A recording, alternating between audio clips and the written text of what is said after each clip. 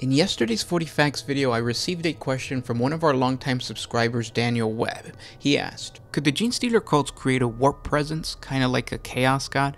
And at first the answer seemed pretty clear. No. The Genestealers and the Tyranids in general, in my mind, are anti-psychic. They don't come from this galaxy, and so it wouldn't make sense that they possess a presence in the warp. The Tyranids actually shroud themselves from the warp, in what everybody knows as the shadow of the warp. But then again, I started thinking, Tyranids have been in the Milky Way galaxy long enough to have absorbed the DNA of almost all of the psychically powerful warrior races, and have even evolved to combat chaos in the form of the Kronos Hive Fleet, showing that they are aware of the importance of overcoming the psychic barrier present in this galaxy. And then there are the bioforms like the zoanthrope that were created by the hive mind after harvesting Eldar DNA, which shows that the Tyranids do in fact have psychic powers, and are way more psychically effective than what I originally thought.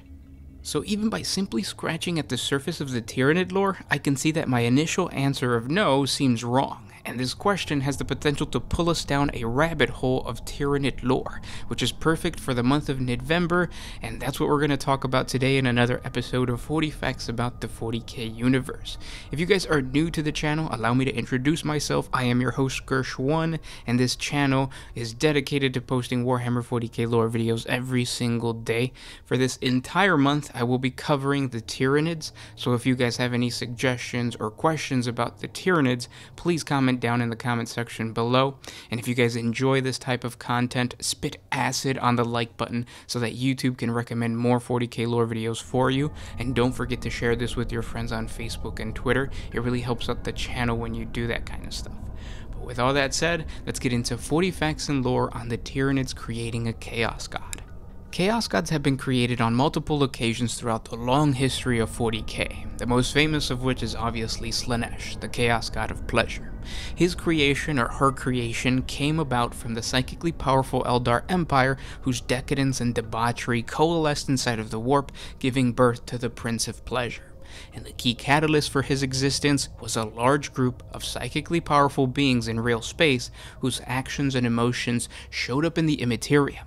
The same happened when the Eldar gave birth to the god of the dead, Ennead. It was the High Farseer Eldrith Ulthran who awakened the god by using the psychic power of the souls found in the infinity circuits of every craft world in the galaxy to form a god in the immaterium. This goes to show that when you gather a large number of quality psychers, you can manifest an entity inside of the warp, to put it simply. So now when we look at the Tyranid's potential to manifest the Chaos God, the first obstacle they have to jump over is allowing their psychic presence to show up in the immaterium. In other words, bring down their shadow of the warp and feed their psychic energy into the warp so that it may coalesce. A task that the hive mind would more than likely perceive as a huge risk, because it strengthens chaos. Let's remember that all psychics somehow feed chaos. It also allows other factions to track their movements, because now sanctioned psychers are allowed to spot them through the warp. And it gets rid of their best defensive tactic, because a big part of the Tyranid invasions is cutting off communication from system to system, via, obviously, the shadow of the warp. Not to mention that we don't even know if the hive mind has the ability to pull back the shadow of the warp, or if it's ingrained into their biology. But for the sake of the theory, let's say that somehow the Tyranids are able to do so. The next obstacle becomes creating a big enough group of psychers that can then manifest their emotions inside of the warp.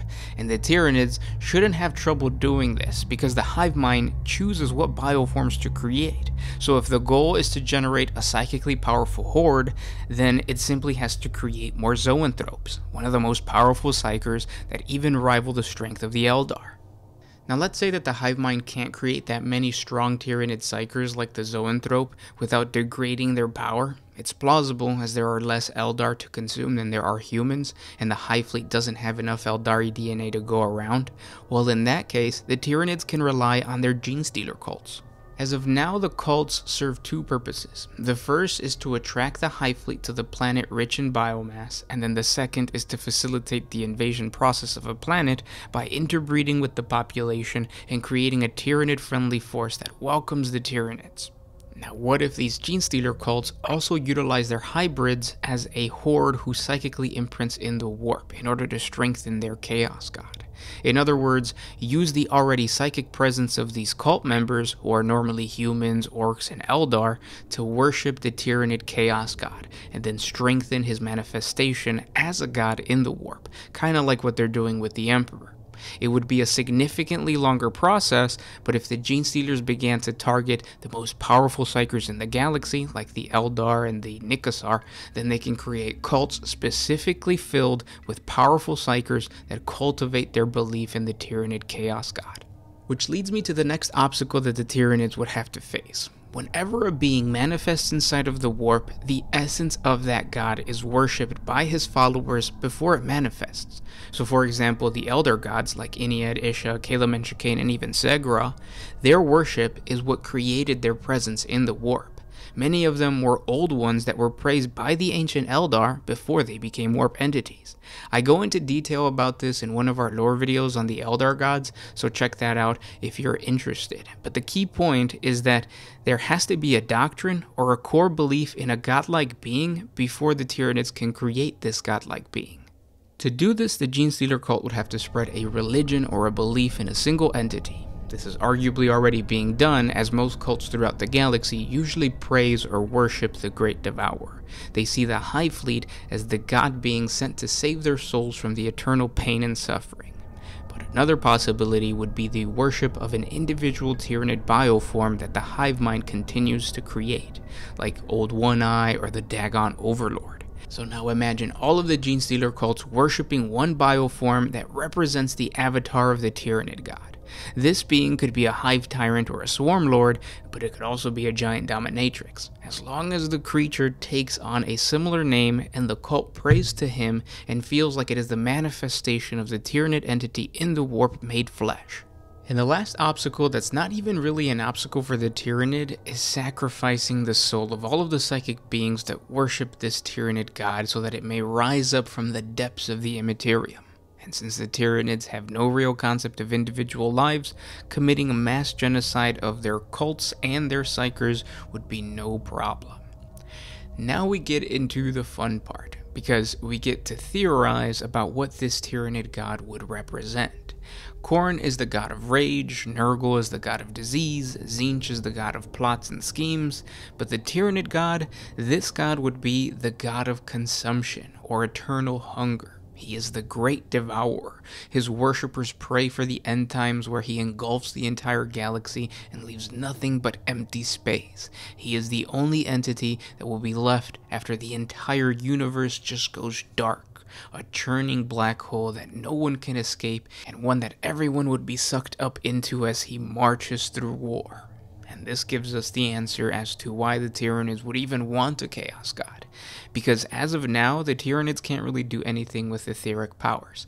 They can't consume demons, they can't live off of the warp energy, but by creating a warp entity, it will be able to consume the very fabric of reality, feeding off of not only real space, but also the warp and the Chaos Gods themselves. This is my vision of a potential Tyranid Chaos God. And now I want to hear from you guys. What do you think a Tyranid Chaos God would be? What would he embody? Saying that it is the Chaos God of consumption or the Chaos God of devouring seems pretty straightforward, but there's so many other options, I guess you could say, to create a Tyranid Chaos God. So like a Tyranid God of like feralness, because the Tyranids are basically primitive, or even like a Chaos God of the hive mind. I would love to hear your guys' ideas, and we can talk about it in the comment section below. Moving forward, I will be answering the questions or your guys' comments that same day. So whenever this video is posted, I'm going to be the most active on that day and the day after, answering all your guys' comments, maybe even like going back and answering some comments from older videos. So no more answering questions in a long format here on these videos, but if you guys do come up with a really good question that deserves its own video, I'll create a video like this. So hopefully the next question that's down in the comment section below will be the next 40 Facts video for November. Again, let's stick to the theme of Tyranids. Let's give Tyranids that spotlight that GW never tends to give to Xeno races. So let's focus on Tyranid lore and talking about, you know, what a Tyranid Chaos God would be down in the comment section below. Now, if you guys enjoy these types of videos, I need your guys' help. Smash the like button or click the like button, whatever you want to call it. It helps out the channel, and it also helps you get more Tyranid lore recommendations on your feed. Subscribing to the channel also helps more videos to come. I really am planning out on starting my own Genestealer cult warband, so that is going to come in the future. Subscribe to the channel for that, and just share with your friends. It really does help out the channel. I appreciate you guys listening, and we'll talk in the comment section. This was Gersh1 with One Mind Syndicate, signing out.